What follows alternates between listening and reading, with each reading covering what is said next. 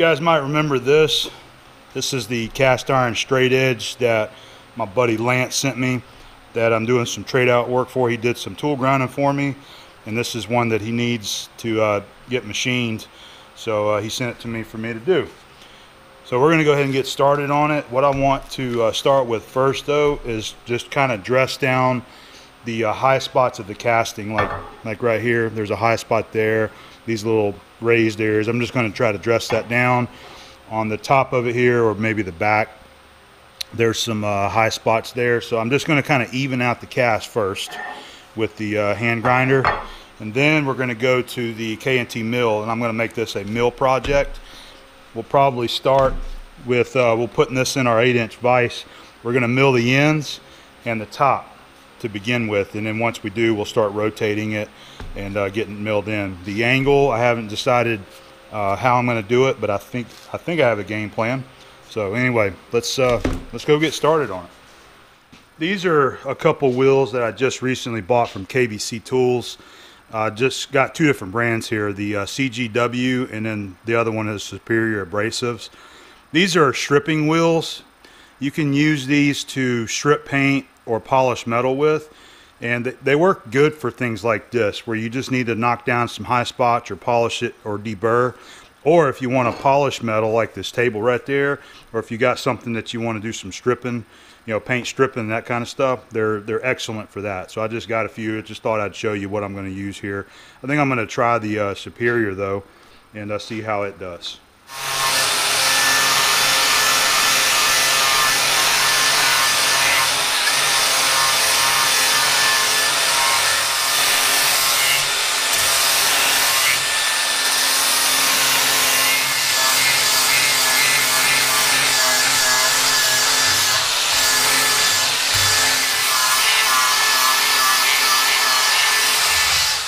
I'm using my sandpaper trick here in the vise. Just got a coarse sandpaper taped to the jaws, and this always helps. It helps bite in on raw castings, and it provides with the uneven surface that you're trying to clamp on there as well. So I think what we're going to do is start with this side. I don't know what side this would be considered on this straight edge, but we're going to start. We're going to cut this one since I've already got my face mill set up. And then I'll take that out and do the side milling. And then once we get this one done, we will take it out and flip it that way, and then we'll deck the top of that one right there. I think that's what we'll do. Or maybe we'll deck this one, deck this side, and then put the end mill in there and do the sides. I think that makes a little bit more sense. I just want to get it kind of equally spaced here. It's 4 5/8, 4 7/8. I do need to check level here. I'll probably run an indicator across this right here just to make sure that this casting isn't out and it's kicked at an angle, you know. So we'll get this kind of averaged out across this surface, and then everything is going to be square to that one. Let's give it a check, see what it does.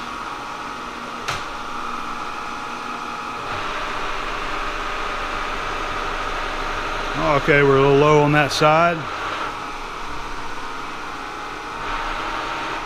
Looks like we're about 25 thousandths low on that end right there. So I might just put a jack under there so that we can slowly control how we move this thing.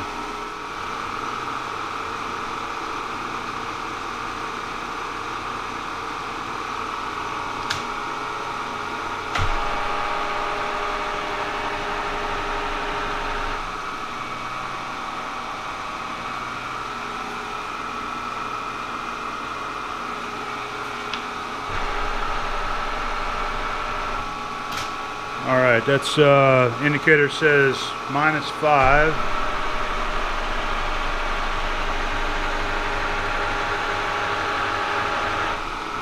-10.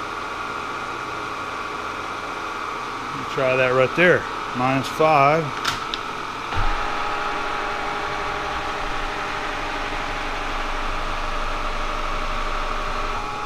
Yeah, I think we're averaged out pretty well right there where it's at. We're ready to make our first pass across the Prism here. I touched the corner off and I fed down what I think is going to be a cleanup. I'd like to try to clean it all up at one time, but if it looks like it's not going to clean up this edge here, we'll come back and start over again. So we're from touch off, we're 155 thousandths deep on the back corner, and hopefully it'll just clean up this front edge.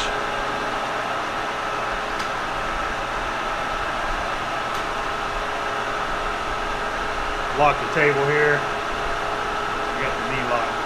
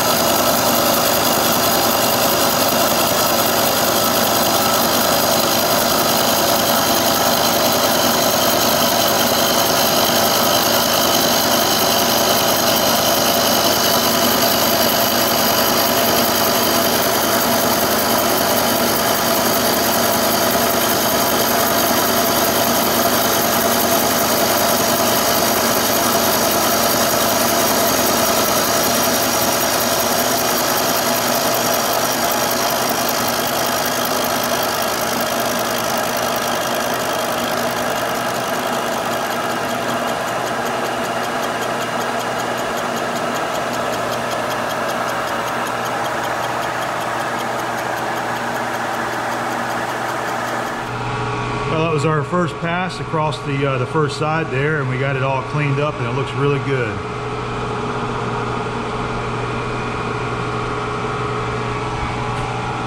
Very nice.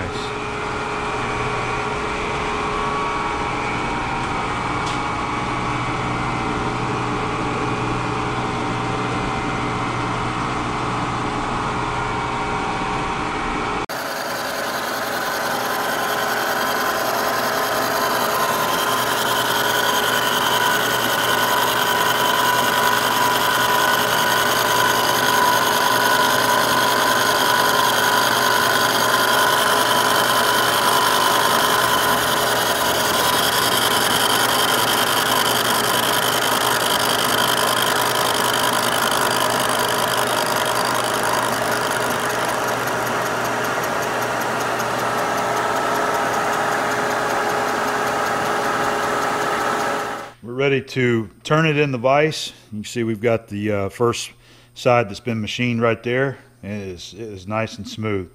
We've got everything clean, dust free. We've got a parallel sitting down there in the bottom that we're going to use to raise it up. So we're going to go from that side and we're going to rotate it back one. I'm going to leave the sandpaper on this side to push against that edge right there. And we'll just be pushing it against the machined side. So let's get it even again. I think it was 4 7/8 is what it was supposed to be. Yeah, go this way just a touch. There we go.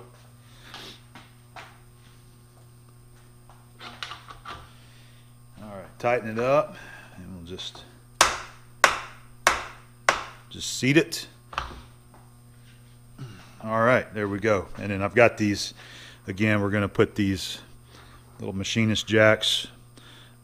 We're going to have to raise them up now. Just want to put them underneath the ends just to kind of help give it a little bit more stability out here on these ends here. Looks like we're going to have just enough. Yeah, okay. Just enough. I'm just going to just finger tight it just like that, and then we'll do the same on the other side there. We're going to establish our touch off here. See if we can get it. Looks like it's cutting all the way across there.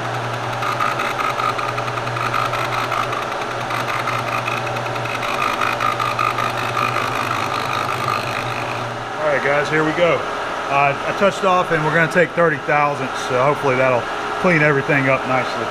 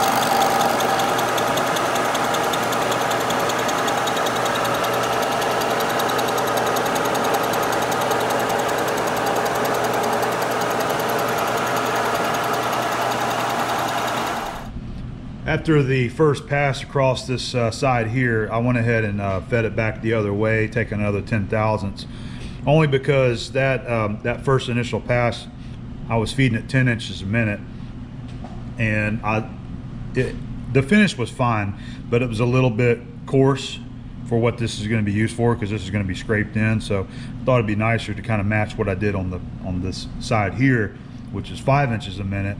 So we did 5 inches a minute across there, and I like that. It's got a lot smoother feel to the finish there.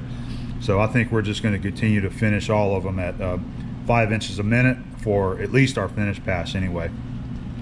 So we're going to go ahead and I'm going to take the face mill out, and we're going to go ahead and side mill both sides of it right there with an end mill. And then once we do that, we're going to break all this down, and I'm going to have a totally different setup to machine what is now the bottom here and this angular side there.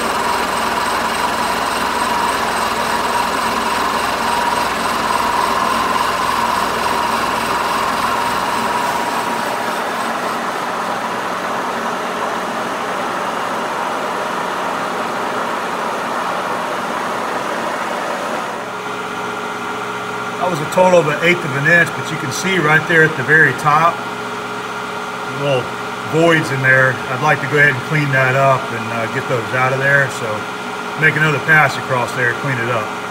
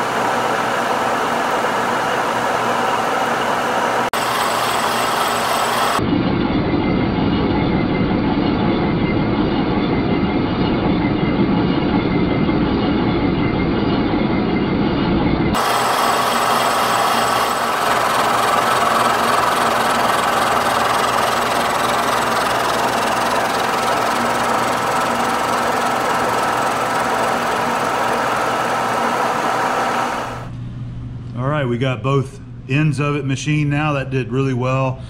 I'm really surprised but happy with the way that this iron is machining. I was worried there was maybe be some hard spots in there that they call chill whenever they cast them, but this has been good. It's been soft and easy to machine.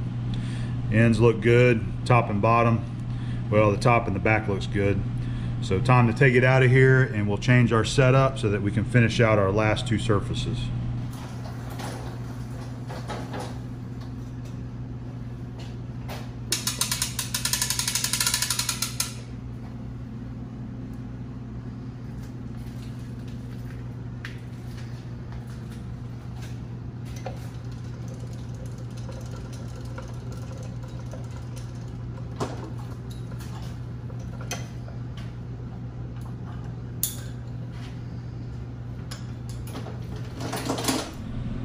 All right, we're set up and ready to machine the other two sides of the Prism. And what I'm using this time is my Carver machine vise. So these are manufactured by a company called Carver. They're out of the UK, so they're European made. I had a viewer probably 3-4 years ago at least give me this as a gift, and I used them several times over on the Kearns horizontal bore mill when I was at Motion, as well as the vertical mill. There was a few times I was making these large broach plugs, and I had to mill a big keyway in this broach plug, and this was the perfect setup to be able to hold that big broach plug in there and mill them. So I've got them bolted down with 2 5/8 bolts on each side right there. This one is the fixed jaw, so this one you just bolt it down. You've got just enough room underneath this moving jaw here to, I use not a combination square, a machinist square to square this one up nice, then bolt it down and get it nice and tight.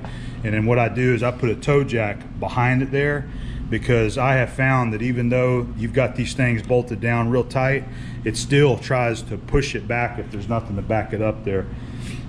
So toe clamp back there keeps it from trying to move after you get so much torque on it. This one here, same thing, you bolt it down, it bolts the center block down, and then you tighten up this nut, which actually pushes the orange housing that way, and then you can draw each one of the jaws down with this nut right there. And we've got the square, or the straight edge I mean, bolted down. You can see I got my parallels nice and tight. Tap down. We've got brass shim stocks in between there to protect the surface. You can see these are some deep serrated jaws on there to really kind of bite in and hold on a workpiece there. So just trying to protect that side. We should be good to go. I've got everything tight, and we're not taking any kind of big heavy cuts. We just want to touch off here and just clean it up, you know, maybe 20-30 thousandths hopefully, and we'll see how that does. And once we get this side done, we'll go ahead and flip it over, and I'll you know, get the angle nice and leveled out, and we'll hold it the same exact way to machine this angular side there as well. So we're ready to roll. Let's go ahead and start doing our cutting.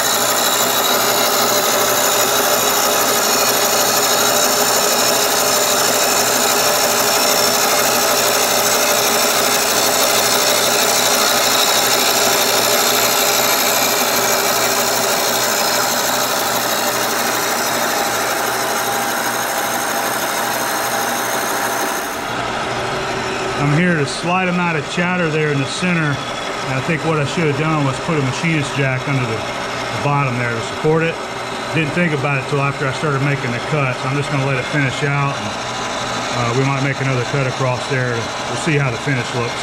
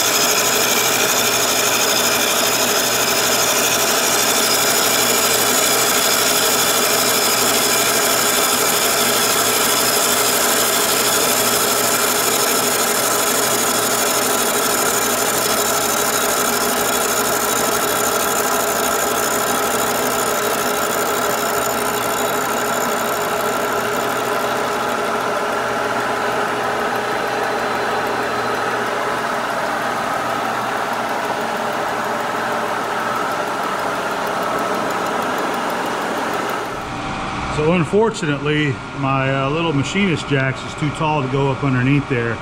This is a common problem that I've had several times where the jacks are just too tall.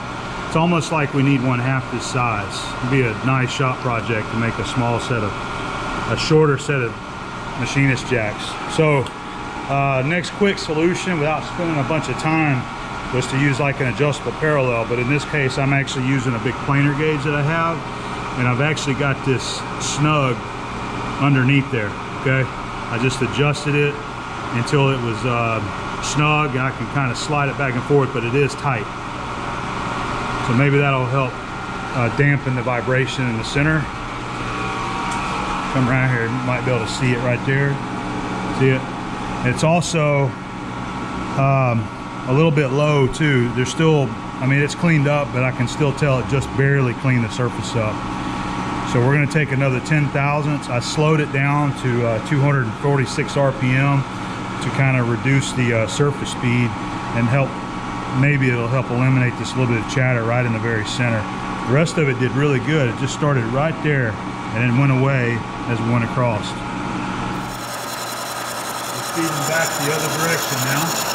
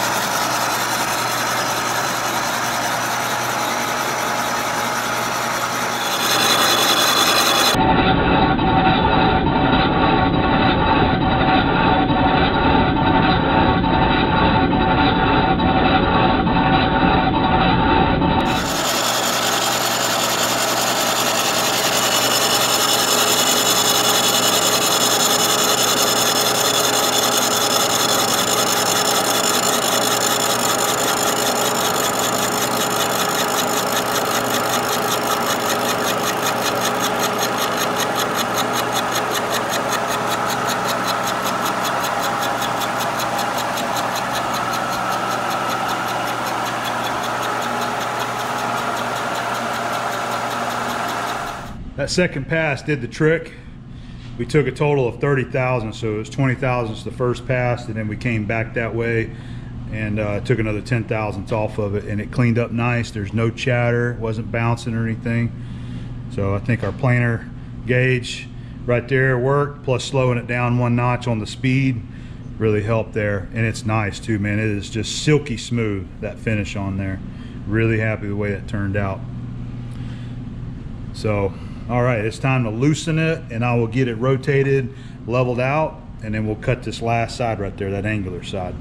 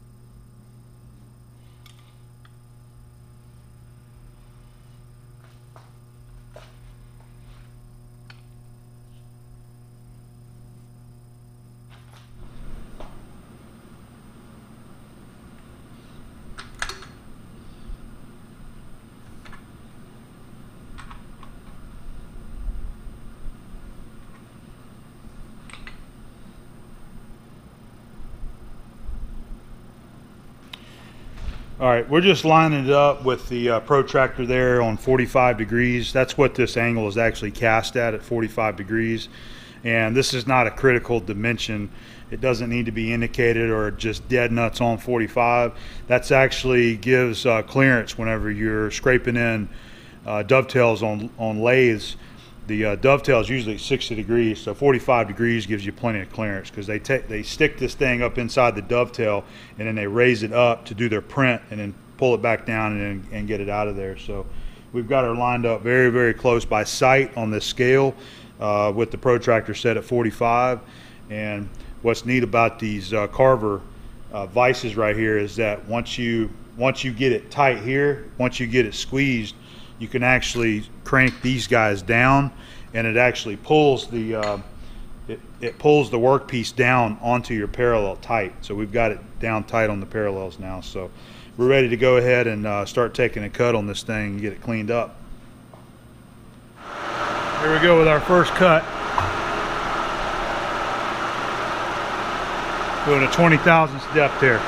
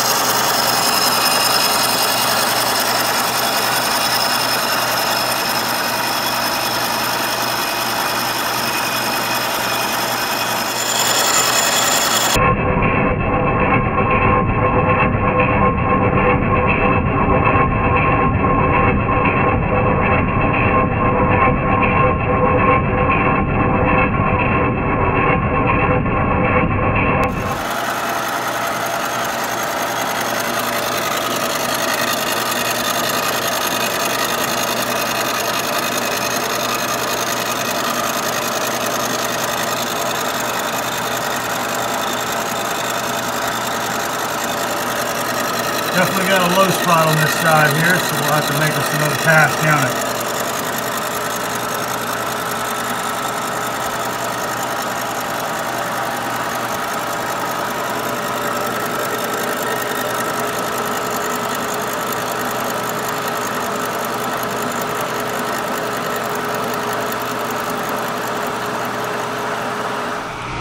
This is our results for the first pass there. You can see we didn't touch right in this area here. A little bit low. This side looks beautiful. I can see a little bit of low right in there as well. So we'll just take, I think we'll do another 20 thousandths and come on back all the way down that side, and I think that'll probably clean that up. We'll see. Looking good. We're almost done.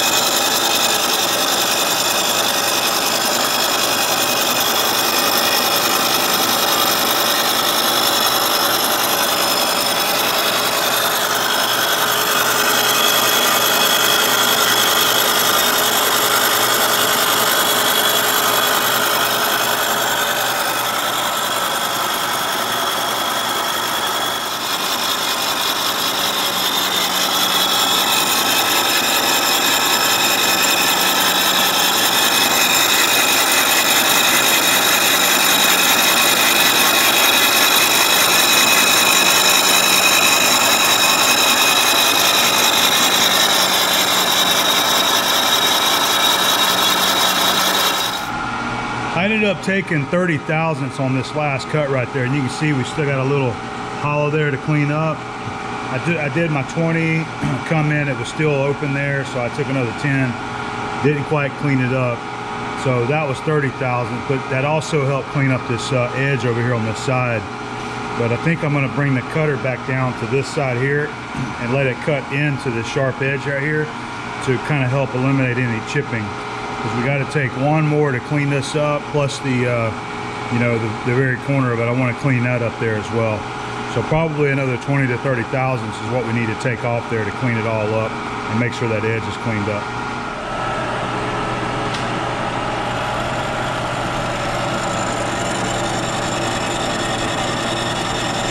I think we're going to get it that time.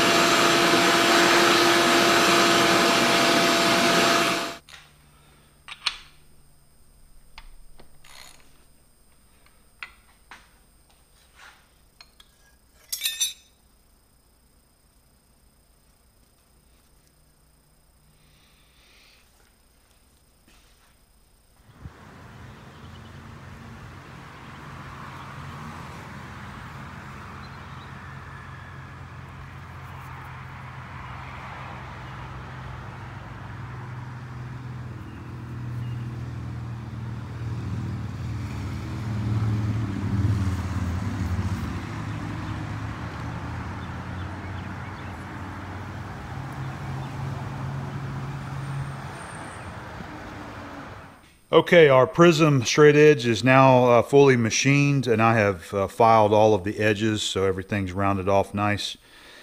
So the millwork is now done, but there's the actual work on this is far from over. What's going to happen with this Prism here is Lance is going to end up surface grinding it and get it as flat as possible using the machine. And then once he does all the surface grinding on all the edges, he'll then hand scrape this in. So I did in fact confirm with him that this is a scraping job, or a job in general, that he's doing for a customer there. So this is something that he's doing for somebody else. So machine it in, you know, get the rough casting off of it, surface grind it nice and flat, and then hand scrape it. In fact, I got a short clip there of another one that he just finished up that I'll throw in right here so you can see what it looks like whenever it's finished up.